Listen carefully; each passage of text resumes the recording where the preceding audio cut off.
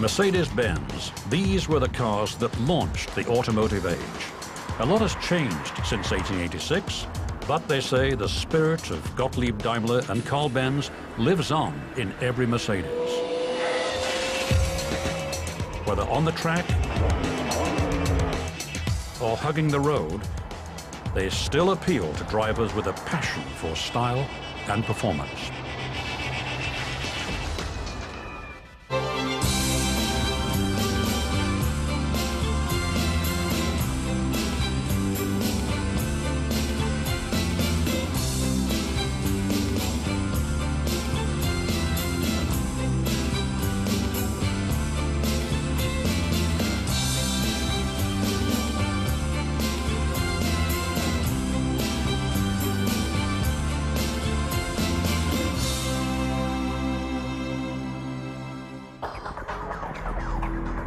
The Mercedes-Benz story is about quality and performance. It's about the struggle to maintain a standard of excellence that began more than a century ago with the words of Gottlieb Daimler, the best or nothing.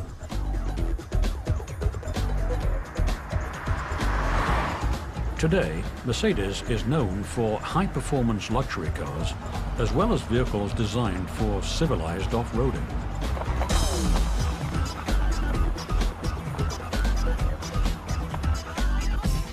While the company continues to look to the future, it's never forgotten the past. Gottlieb Daimler was the first to harness the wide variety of uses for gasoline-burning internal combustion engines.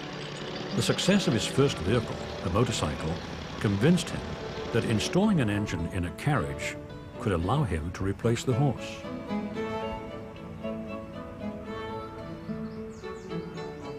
Only 60 miles away, Carl Benz was unaware of the work being done by Daimler. He was developing his own vehicle. While Daimler was putting his engine in a carriage, Benz was building the world's first automobile from the ground up, shown here at a much later celebration.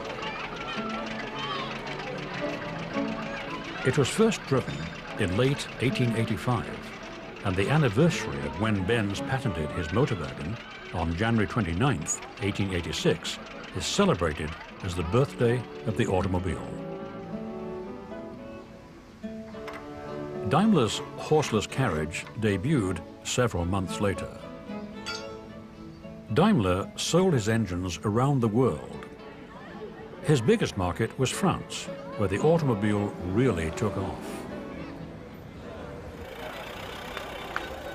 The world's first automobile race was held in France in 1894. The 78-mile event from Paris to Rouen included many steam and gasoline-powered vehicles.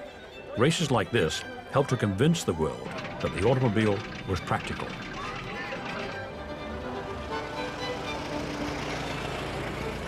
Daimler engines powered both the Peugeot and Panhard, the joint first prize winners.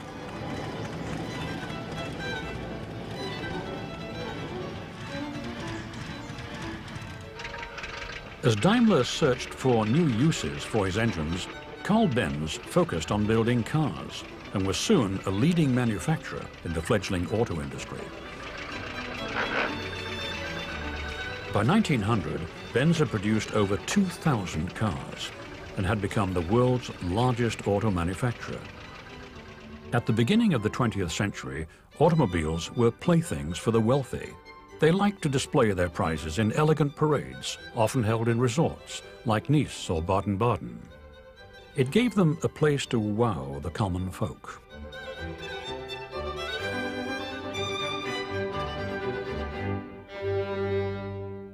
A successful Austrian businessman, Jamil Jelinek, who lived in Nice, was an early fan of the automobile. He offered to purchase 36 cars from Daimler if he built a model that would win an upcoming local race.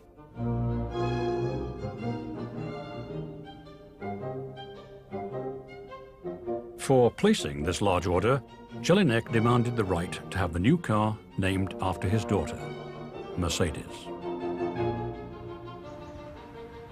These innovative and technically advanced cars soon dominated events at Nice. It was called the car of the day after tomorrow. The Mercedes era had begun.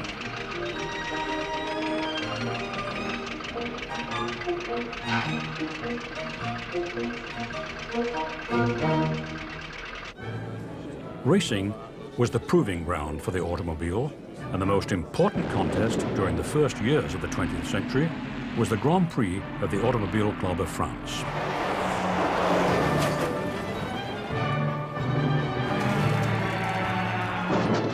Crowds turned out to see the daredevil drivers risk their lives and to marvel at the machines. At the 1908 Grand Prix, Christian Lautenswager drove a Mercedes to victory with an average speed of 69 miles per hour. The Benz cars finished second and third.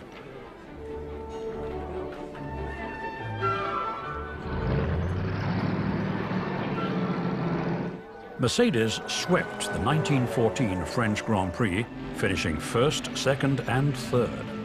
But the German victors received a chilly reception from the French crowd.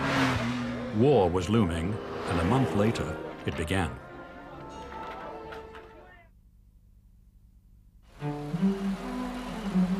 Peace finally returned in 1919. All over the world, optimism unleashed an onslaught of demand for new cars. Henry Ford's mass production techniques began to spread in Europe. Even though Germany was financially devastated, there were over 80 automobile makers there. Unfortunately, few Germans could afford a car. In order to survive, the two industry pioneers, Daimler and Benz, decided to join forces. The new company, Daimler-Benz, was launched in 1926. The origin of the famous three-pointed star isn't clear. Some believe it was Gottlieb Daimler's lucky star. Others think it stood for travel on land, sea, and air. It was now combined with the Benz wreath, and the name Mercedes-Benz adorned an ever-growing lineup of cars.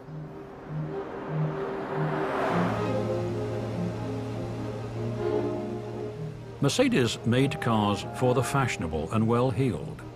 The company manufactured an array of lively cars that no longer required drivers to dress up to drive. They could wear normal street clothes, press the starter, and move on.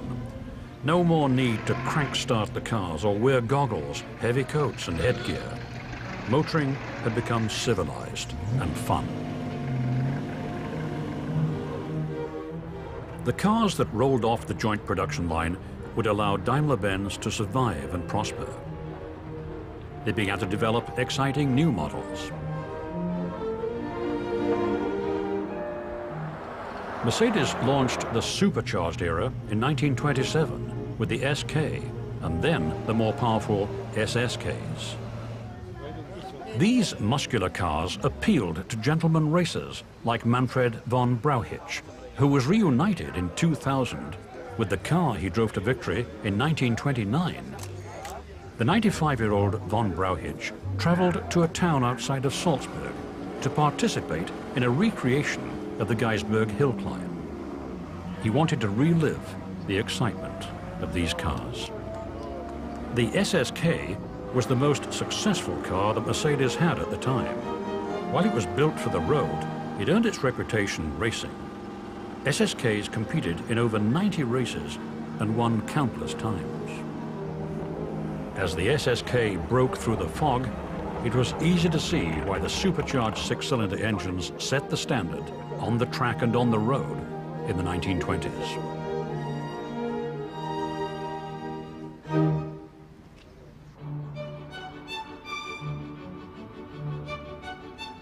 While the SSKs were winning races, a new generation of road cars was about to emerge. By 1934, Mercedes-Benz was ready to launch the 500K Special Roadsters. Today, these are among the world's most desirable collector cars. These high-performance cars were usually fitted with beautiful custom-built bodies that transformed them into some of the sexiest cars ever produced. They were good-looking and fast.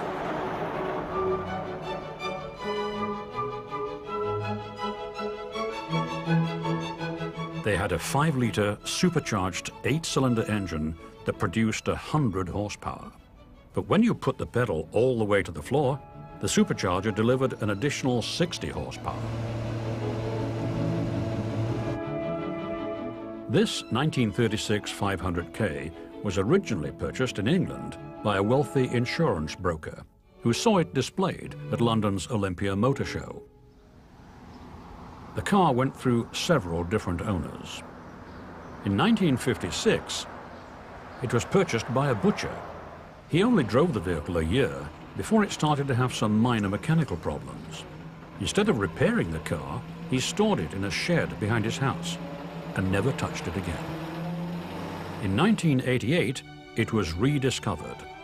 It was in bad shape. It was rusty.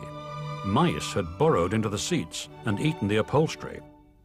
Despite its condition, a private collector paid $2.7 million for the car. Today, the restored butcher's car is estimated to be worth over $4 million. In 1936, Mercedes introduced a new supercharged vehicle, the 540K. This was a natural next step from the 500Ks. It was basically the same car, but it had a larger engine that produced more horsepower. Once again, different coach builders created stunning custom bodies for these rare cars. The 540Ks were the top-of-the-line Mercedes in the mid to late 30s. Today, these cars, which serious and wealthy car collectors lust after, fetch millions of dollars.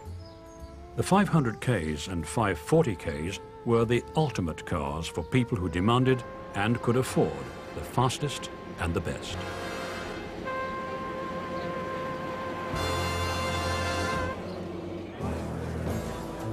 While building the ultimate cars for the road, Mercedes was also creating revolutionary race cars dubbed the Silver Arrows. From 1934 to 1939, these aerodynamic cars dominated Grand Prix racing in Europe. They used exotic materials that were too expensive for the company's passenger cars, but gave the powerful racers a performance edge. A specially prepared version of the Silver Arrows set a world speed record of 268 miles per hour in 1938.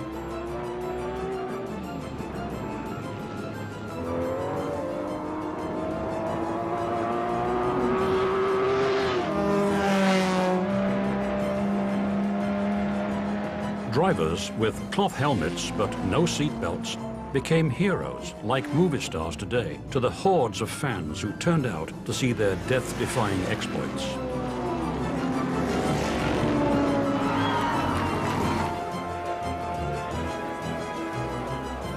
It all came to an end when war broke out in Europe.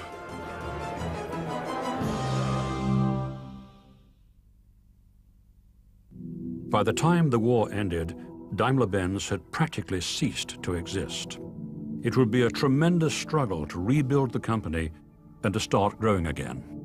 It was helped by the post-war booming demand for automobiles. Daimler was able to retool and start producing cars. They attracted a skilled workforce that welcomed the opportunity to rebuild the company. By the early 1950s, new cars were streaming out of its factories.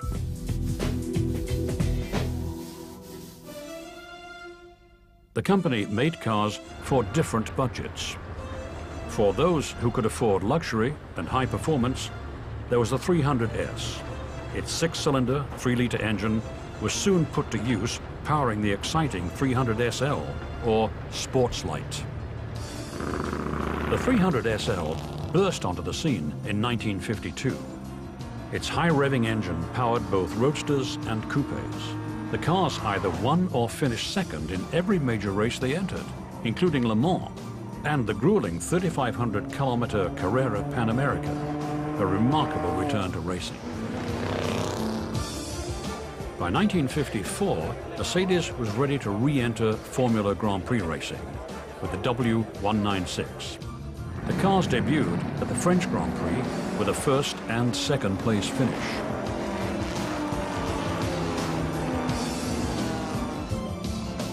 Mercedes attracted the best drivers, including Juan Manuel Fangio, who left Maserati to race for the team.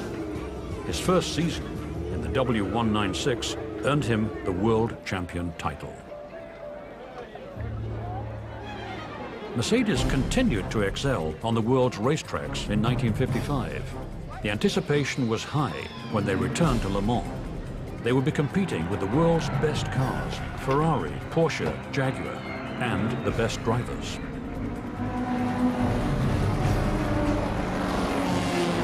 Over 250,000 spectators gathered to watch Europe's classic sports race. They were thrilled watching the cars break records on every lap. Then everything changed. One of the Mercedes hit an Austin Healey and burst into flames as it veered off the track. The wreckage cut through the crowd, killing more than 80 people and injuring hundreds more. Mercedes withdrew from the race and from racing. The company wouldn't return to Formula Grand Prix racing for 40 years. But racing inspired the creation of a new car. They used the same tubular chassis and body style as the Pan American race cars. A hinged steering wheel helped drivers get in and out. It had a 3-liter fuel-injected engine that made it a real performer. The 300 SL was born. The distinctive gull-wing doors made it one of the most stunning cars of its day. Although Mercedes had withdrawn from racing, private owners competed with the 300 SLs at events around the world. Its pedigree as a race car helped it stand out against the competition. And its 160 miles per hour top speed made it a strong contender against Corvettes and the era's other sports cars. The cars developed a cult following with celebrities and automotive enthusiasts. Many of the 1,400 300 SLs that were built still exist today. These stylish and roadworthy cars are popular with collectors who love to get together to drive their prized possessions. A 300 SL Gullwing Coupe, in excellent condition, can command over $300,000. It pays to keep them polished.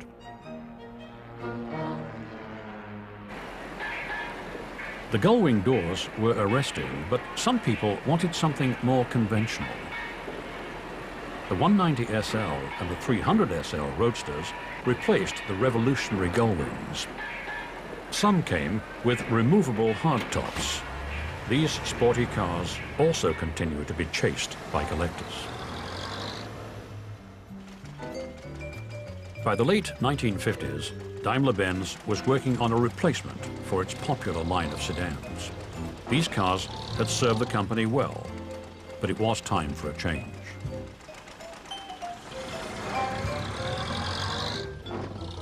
In 1959, a new car line sporting the American-inspired tail fins began to roll off the assembly lines. Today, these cars are referred to as the tail fin models. But the real story was beneath the spacious and elegant car bodies. These cars set the pace for passenger safety. They were the first autos to use a patented process to make the passenger compartments much sturdier and to employ front and rear crush zones. These crush zones absorbed the force of the impact and provided a safety zone for the area's occupants. It would be years before this design became common in the industry.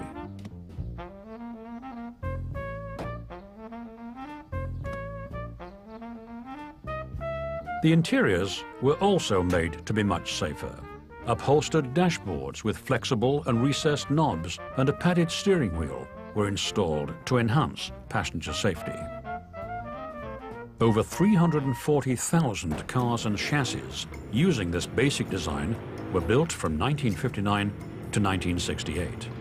This kept the factory busy and also provided the basis for an updated, new sports roadster.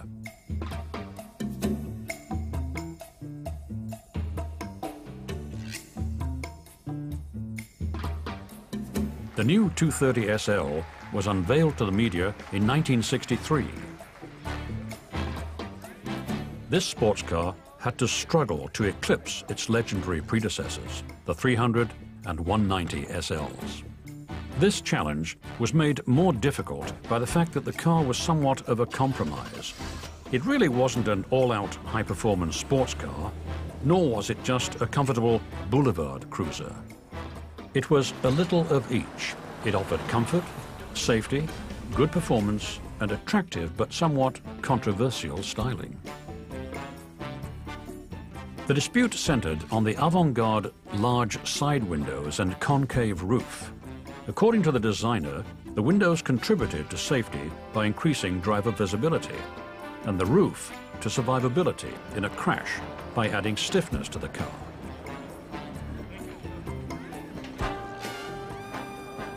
At first, people weren't quite sure what to think when they saw one on the street. No one can deny that the cars attracted attention.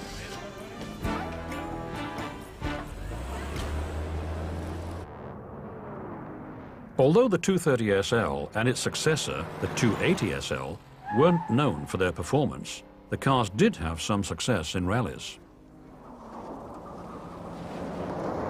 In 1963, a team led by Eugene Boehringer drove Mercedes in a series of events that earned him the title of European champion for that year, including a victory at the Sofia-Liège rally.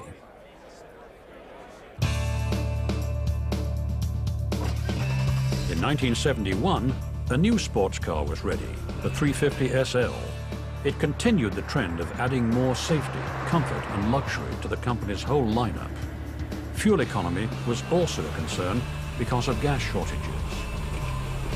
These cars carved out a niche for luxury and performance that no other company was able to meet. Mercedes continued to hold its lead in this category with the 500 SL, another car designed with sporty luxury in mind.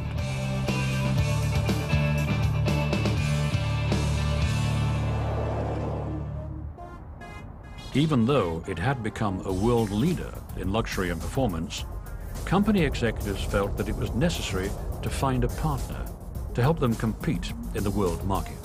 In November of 2000, Daimler-Benz and Chrysler combined in what was called a merger of equals.